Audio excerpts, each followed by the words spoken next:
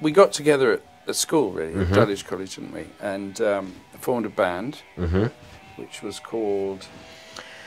Pooh and the Ostrich Feather. Which wasn't... I didn't think of that title. No. But it could have been called Wing Commander Nixon and the Wheat Eating Bees. But we chose Pooh and the Ostrich Feather for some reason. The Ostrich Feather? On the Ostrich, yes. Yes. Which possibly was a mistake. I think we could have gone places with as Wing Commander.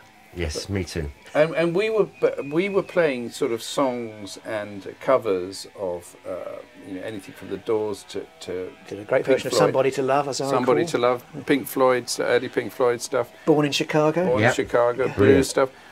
And then between us leaving, me and Bill leaving the school, you still being there, we formed Quiet Sun, didn't we?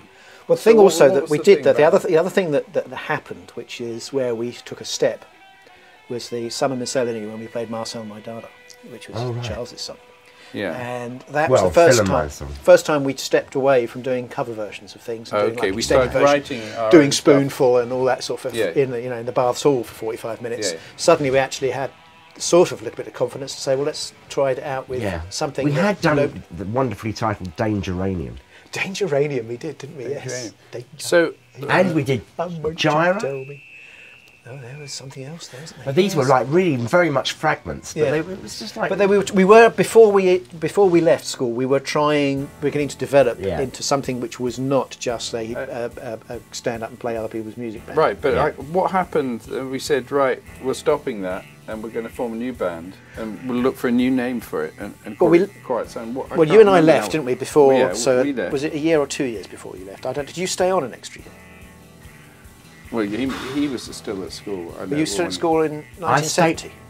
You would have been. I was still at school in 1970. You see, because we both left in summer 69. Well, I left in summer 69. Well, I left in December. You stayed on, didn't you? I left in summer 69. And I went off and got a series of horrible jobs in the civil service. You went and worked at a travel agents or something for all. I did, briefly. So you were still at school. So I think there was a period when it was going to be just the two of us trying to put something together. Because I remember we actually auditioned a bass player somewhere in Streatham High Road. Bass player? Yeah, but because I actually no, I wasn't. We'd left by that point, and I'd got the drum kit, and then we thought, we better try and we were going to get something together. So we advertised or something. Some poor sort turned up who was a bass player, and we did it somewhere near what's now the bowling, or used to be the bowling alley in Streatham High Road. Are you thinking of Des Fisher? I don't know. I couldn't. Joined Arthur Brown. He might. I have no idea. But shall I tell you what? Does that lead us on to those pictures with the two of you playing drums and the guy playing flute? Pete Spice. Yeah. Probably does, yeah. Is that Pete Thomas? Yeah. Pete Thomas. Pete Thomas. Yeah.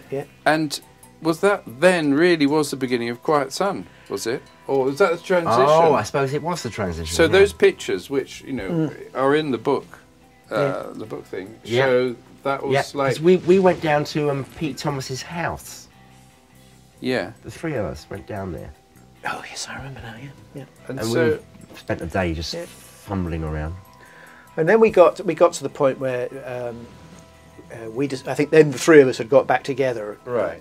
But we decided we wanted a sax player, and we wanted a bass player. We couldn't find a bass player. We were going to have basically double drums and everything else, and we ended up upstairs at your mum's. Yeah. In Clapham, I can remember the drum kit being there, and that's where we interviewed Dave Monaghan, as I recall, for the first time. He came upstairs, and how did we get Dave Jarrett then? Dave was. Did we put an ad in? We put an ad somewhere. Dave Jarrett responded to an ad, and it then turned out completely by coincidence. He'd gone to Dulwich. He'd gone to Dulwich, and he loved the soft machine. He was in at Mike Ratliff, so that was it. He was in.